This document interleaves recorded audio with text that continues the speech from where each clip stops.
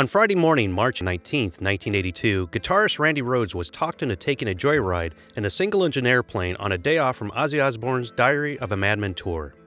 The 5-minute flight would mark the final moments of Rhoads' 25-year-old life. In this video, we're going to take a look at the tragic death of Randy Rhoads. This is a story of how a few bad decisions by a bus driver killed Randy Rhoads and marked one of the music industry's most needless deaths.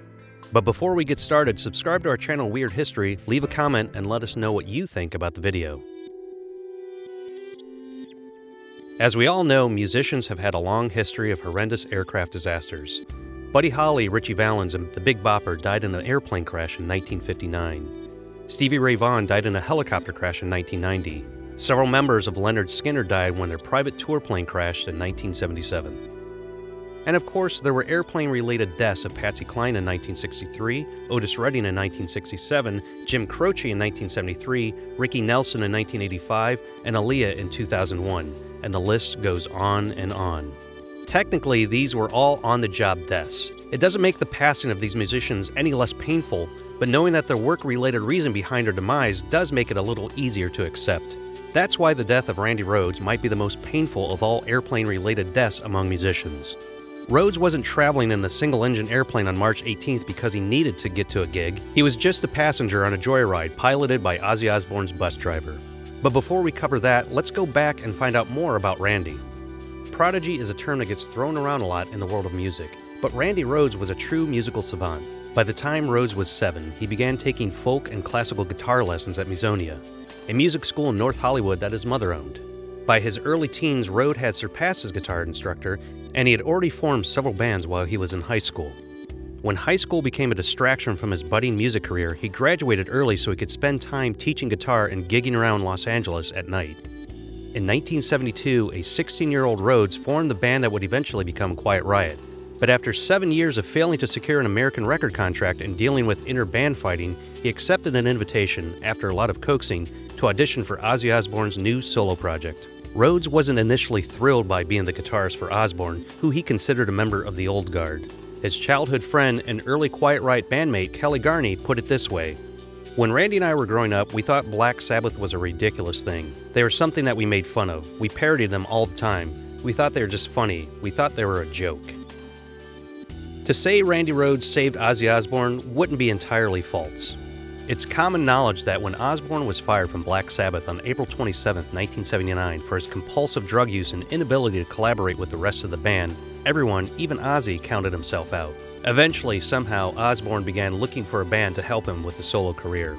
After a brief audition in front of a wasted Osbourne that left Rhoads as confused as it left him frustrated, Randy flew to England, where he'd eventually co-write and record Blizzard of Oz in 1980 and Diary of a Madman in 1981.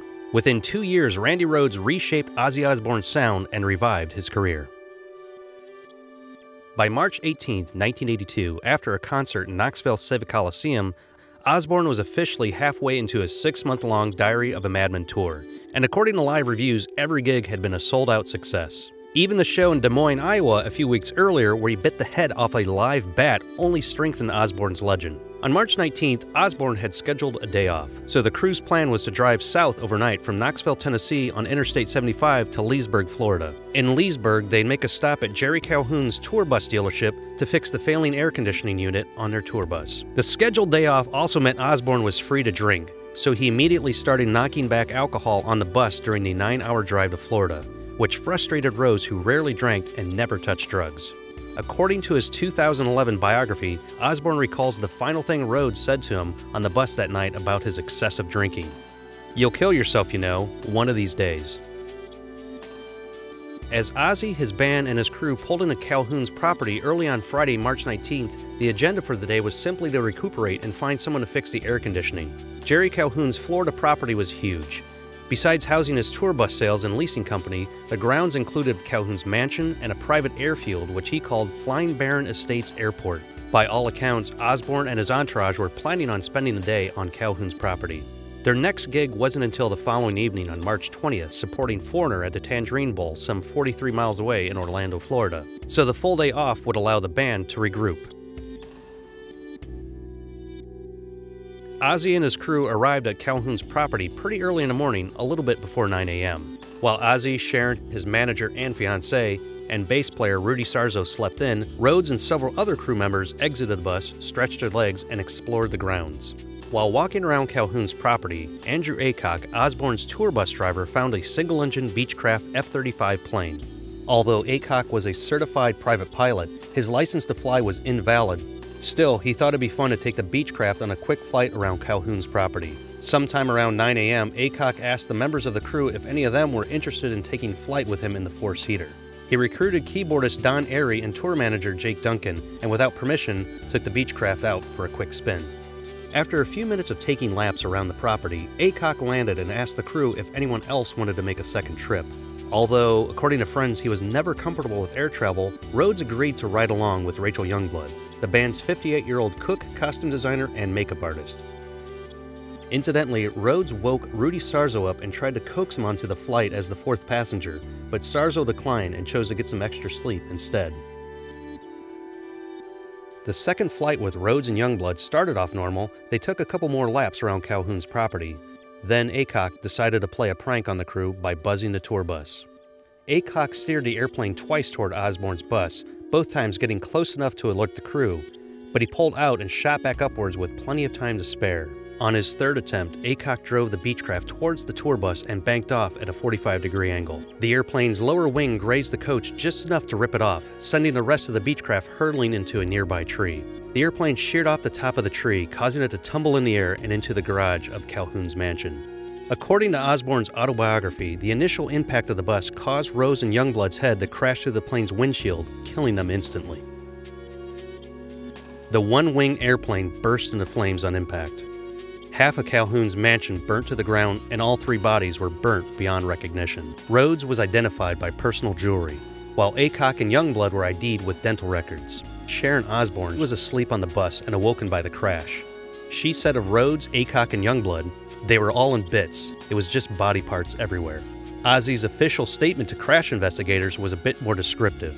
"I was awoken from my sleep by a loud explosion. I immediately thought we hit the vehicle on the ground. I got out of bed screaming to my fiancée Sharon, 'Get off the bus.' Meanwhile, she was screaming to everyone else to get off the bus. After getting out of the bus, I saw the plane had crashed. I didn't know who was on the plane at the time.